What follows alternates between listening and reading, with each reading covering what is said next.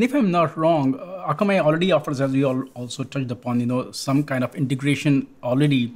So how different is this from what's already available, and why was this integration needed? Well, the integration, we wanted to, Akamai sees a lot of the traffic, right? There's so much of the internet traffic flows through Akamai. So there's wealth of information there. So we wanted to give customers an ability to tap into it and start, analyzing it, understanding the posture, are there any misconfigurations on their APIs? Are there, any issues, that snuck into the production environment? So customers get instant visibility. They can see the posture. They can understand what is a typical behavior for their APIs looks like. And when we see something malicious, we can immediately surface it to the customer and block it. And in addition, which is a big differentiator, is the testing capability. So Akamai API security includes native testing that allows you to run a series 200 plus tests on your APIs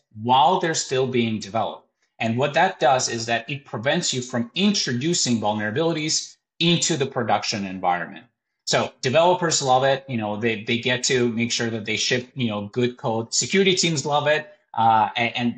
There's more predictability when your APIs are working as intended. Because if you introduce an issue in production and you develop, you discover it, what needs to happen?